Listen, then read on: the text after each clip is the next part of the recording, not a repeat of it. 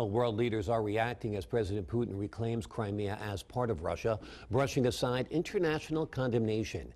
Ebru's Tasmin Mahfuz is live now at the United Nations with details. Tasmin, how are world leaders hoping to punish Russia's takeover of the Crimean region? Well, Logan, President Putin is clearly not going to go down without a fight. And today, after his signing ceremony, world powers immediately imposed more than 30 sanctions against Moscow officials. And that's not all. They're also isolating Russia against global meetings. World powers condemned Russia's intervention in Ukraine, initiating visa bans and suspending global talks. It wasn't easy to put sanctions in place. We didn't aim for this. We want talks and a diplomatic solution, but international rights were violated. G8 countries like France, US, and the UK are suspending preparations for the G8 summit, scheduled in Sochi this June.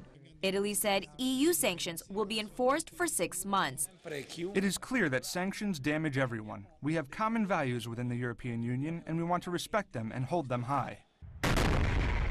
Japan canceled bilateral agreements on military exercises and investments. It is regretful that Russia's recognition of the independence of Crimea interferes with the integrity of Ukraine's sovereignty and territory.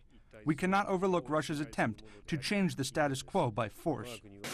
Vice President Joe Biden is in Europe to discuss the next steps for the U.S. and their allies, including modernizing the Polish army and reducing their dependence on Russian natural gas. We've joined Poland and the international community in condemning the continuing assault on Ukraine's sovereignty and territorial integrity and the blatant violation of international law by Mr. Putin and Russia.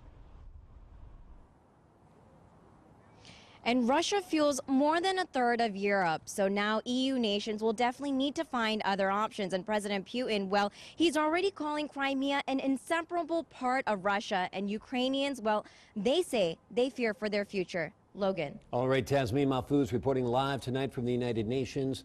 Thanks so much for that report.